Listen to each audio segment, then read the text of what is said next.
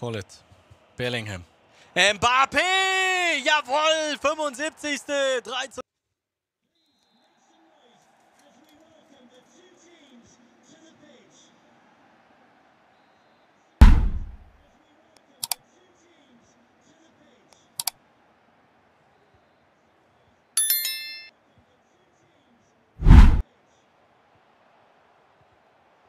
Also Juli und Hasso. Diesmal. Ne, was heißt diesmal? Selbes Bild von links nach rechts in blau-weiß. Heimtrikot für unsere Jungs von rechts nach links. Schalke links nach rechts, rechts nach links. Unsere Jungs. Fehlt die Leichtigkeit, der sich den Wolf tanzt. Wahre Worte. Wie sieht's bei Rebels mit einer E-Academy aus? Kunku 2-1. Erneuter Rückstand, 7. Spielminute, das ist früh. Alles machbar.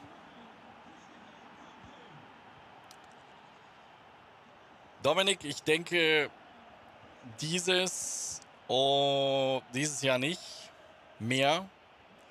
Nächstes FIFA bin ich mir nicht hundertprozentig sicher. Allerspätestens übernächstes FIFA wird es auf jeden Fall auch wieder ein Scouting-Turnier geben.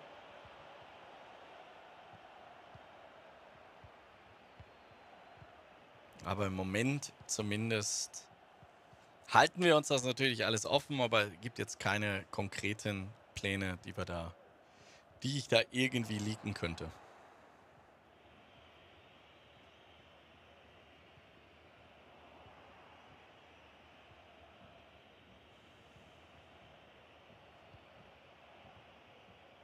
Schöner Ball da auf den Flügel, auf Walker. Den musst du jetzt natürlich in der Mitte noch mit einem Abnehmer finden. Jetzt ist der Abnehmer da. Dembélé will den nochmal querlegen zu R9. Der kommt aber leider nicht an.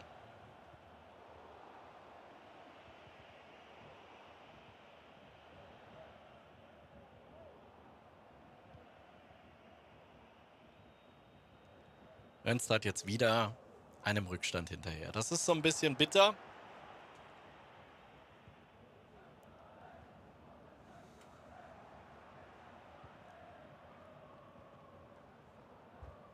Bellingham mit dem Ball da raus auf die linke Seite. Alexandro Bellingham.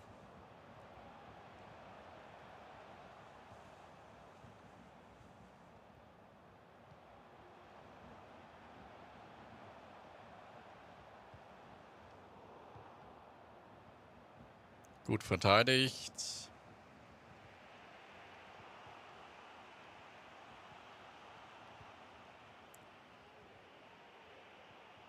Jetzt dann bitte mitnehmen. Nein.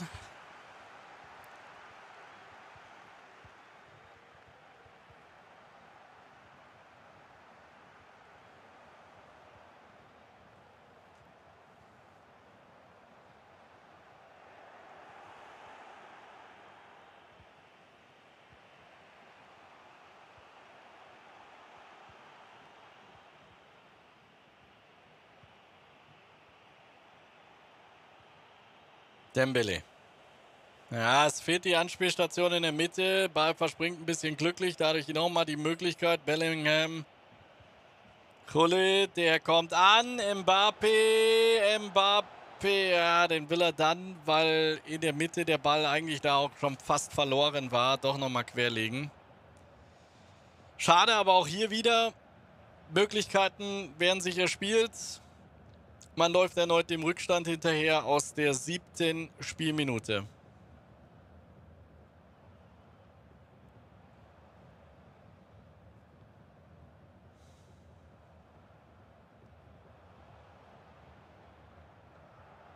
Gut dazwischen. Jetzt anlaufen und vielleicht machen. Ja. Gomez wieder dazwischen. Läuft noch nicht so, wie man es möchte.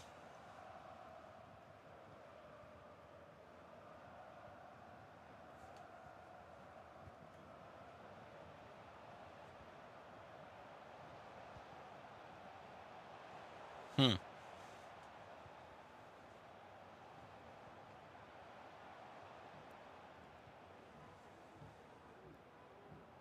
Ja, fast den Fuß dazwischen.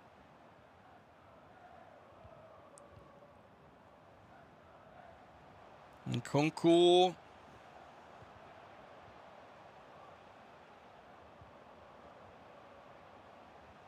Messi.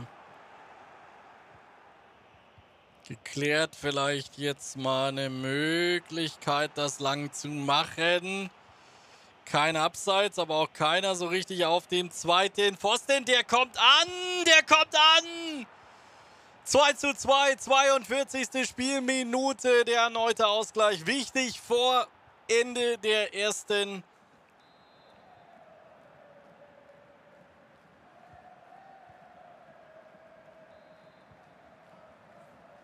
Und sofort, das hat man auch gesehen bei Anders,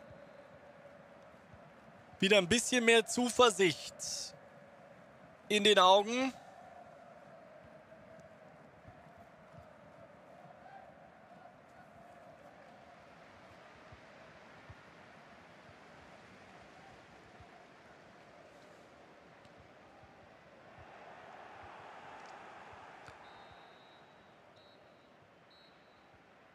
So ein bisschen muss man das Ganze ja alles deuten.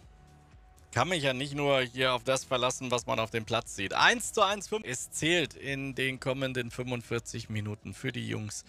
Noch UMUT nochmal. Der Blick, der Fokus, der Wille zum Sieg ist da. Rein in die letzte Halbzeit.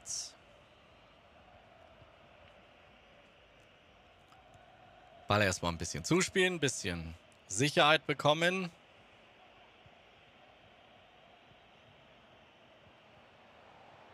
Ja, der könnte klappen, wenn er mit ein bisschen Glück nochmal langsamer verspringt, kriegst du da sogar noch eine Möglichkeit drauf zu zimmern.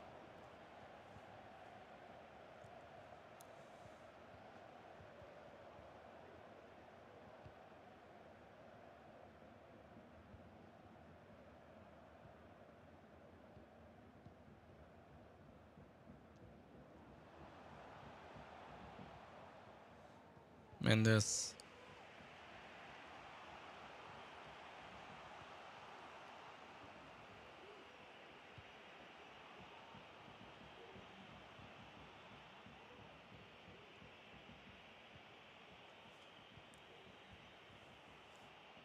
Dembele, na, unter Druck, kann sich befreien. Der Ball zu Bellingham.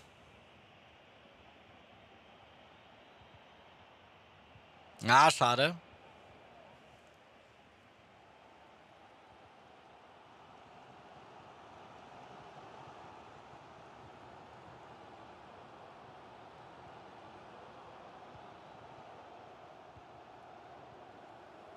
Teilweise sehr lange Druckphasen, die wir hier sehen, auch wenn die Abschlüsse noch so ein bisschen fehlen. Jetzt eine Möglichkeit, Mbappé. Varane ist dazwischen. Pressing kommt von Schalke. Allerdings können sie sich daraus befreien und mit einer Möglichkeit vielleicht über rechts kommen. Mbappé, da wird gefoult. 61. Kurze Verschnaufpause und dann 0:0 zwischen Köln und Bochum in der 42. Hinspiel. Eine 0:1, eine Führung für Totem in der Partie gegen die Wolfsburger im ersten Spiel. Da läuft, glaube ich, gerade das zweite Spiel.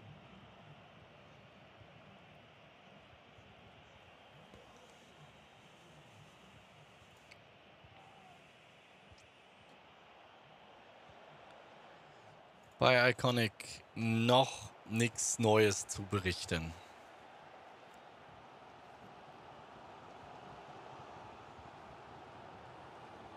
Mbappé.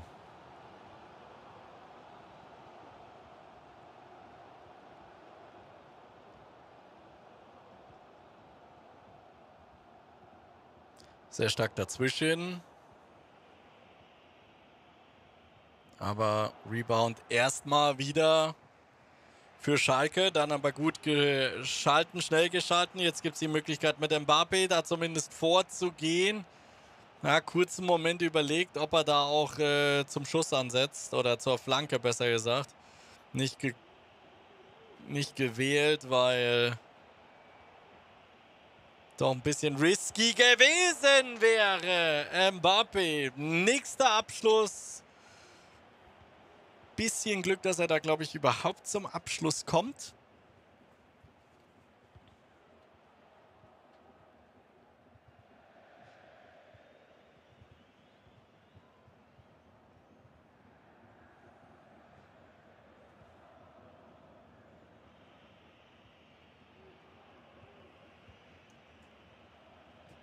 Rollet. Bellingham. Mbappé! Jawohl! 75. 3:2.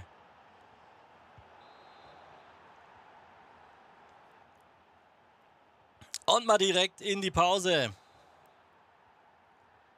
Bitteschön. Wichtig. Sehr, sehr wichtig.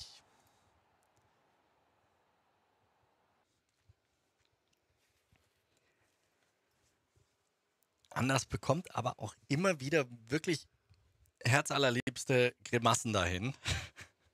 Das ist die jugendliche Leichtigkeit.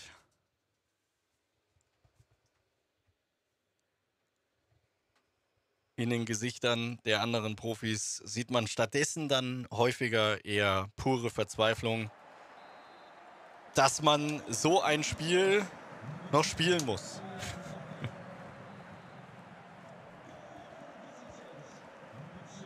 So, weiter geht's, Freunde.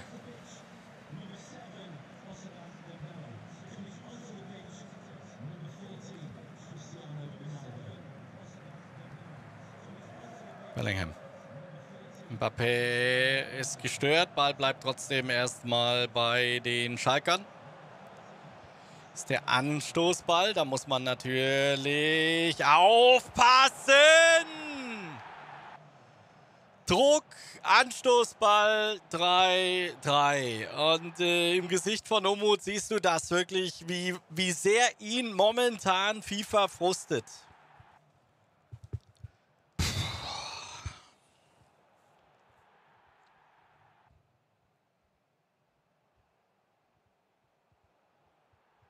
Auch bei ANDERS, der Coach, scheint auch bei Ihnen da warm zu sein.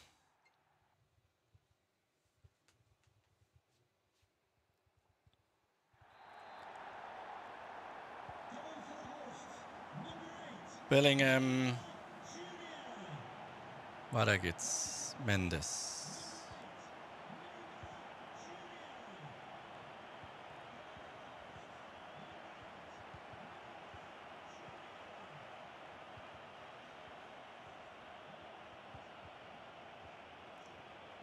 Ronaldo nochmal raus. Ja, vielleicht auch so. Auch nochmal so eine Möglichkeit, Fragezeichen, aus dem Anstoßball, aber nein, nicht so, wie er hofft.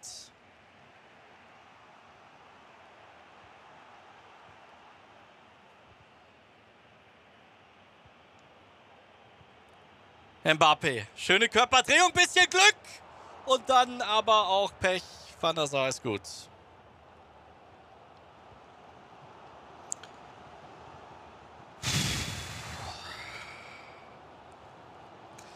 »89. Spielminute, Schalke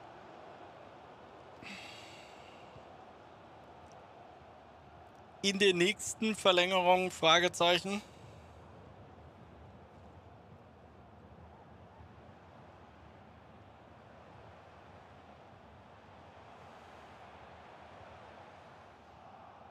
Jungs dazwischen.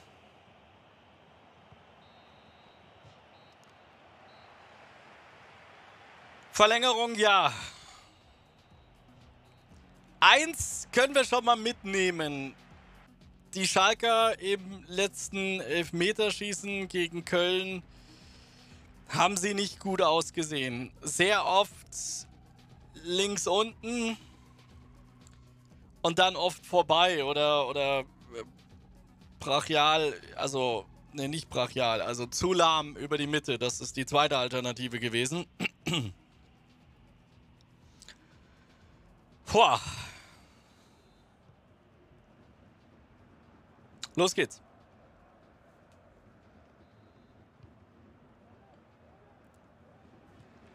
Meine die erste Hälfte der Verlängerung. Ronaldo, ein schöner Chip auf Mbappé, aber der kommt nicht durch. Gomez dazwischen. Armin, vielen lieben Dank für den Follow.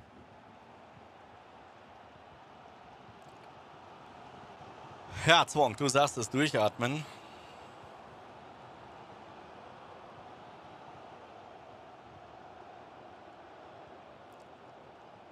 Den Abend haben wir uns bis hierhin, glaube ich, alle anders vorgestellt.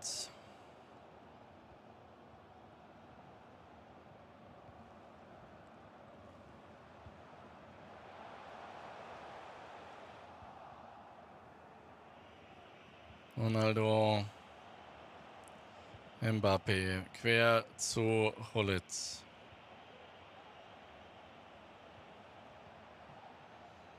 Der kommt durch. Das ist wild, aber gut. Dafür dann in der Mitte R9 nicht erfolgreich.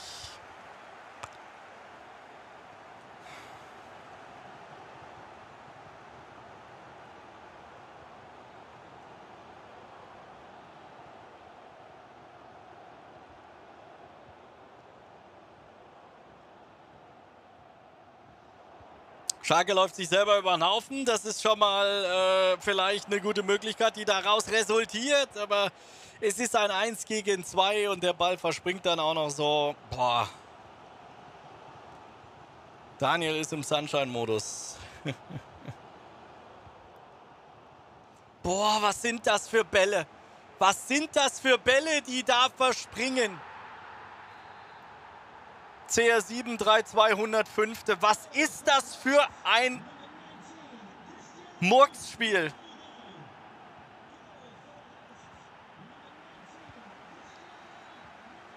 Das kannst du doch keinem anbieten.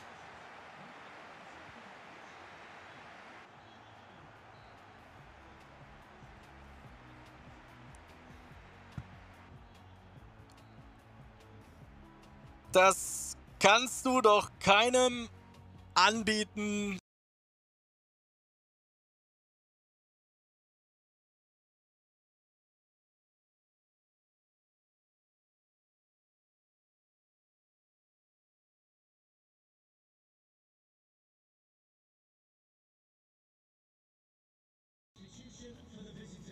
So.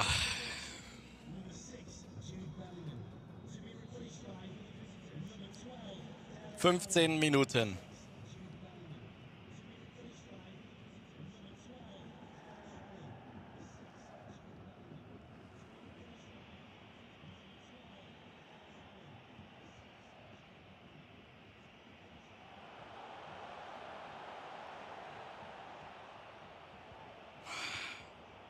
Kommt nicht an. Aber vielleicht eine Grätsche, die das Aufbauspiel verhindert. Da ist der Ball dazwischen. Das klappt.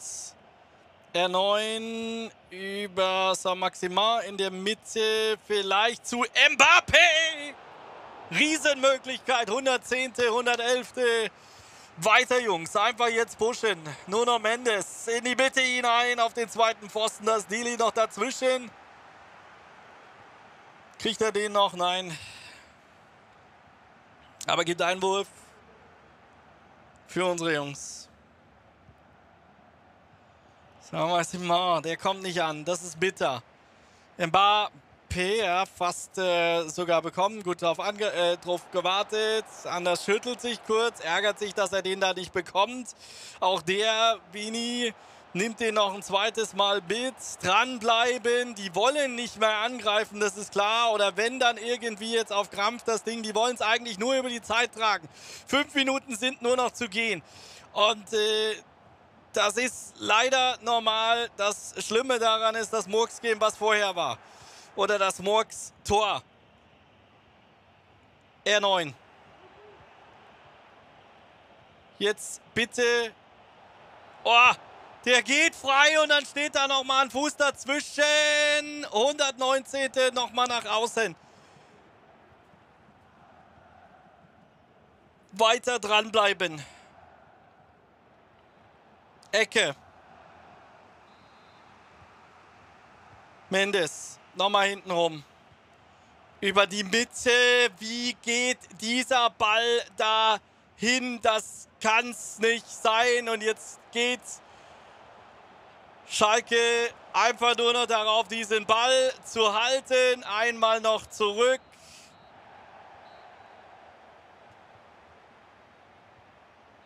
Das ist nicht schön.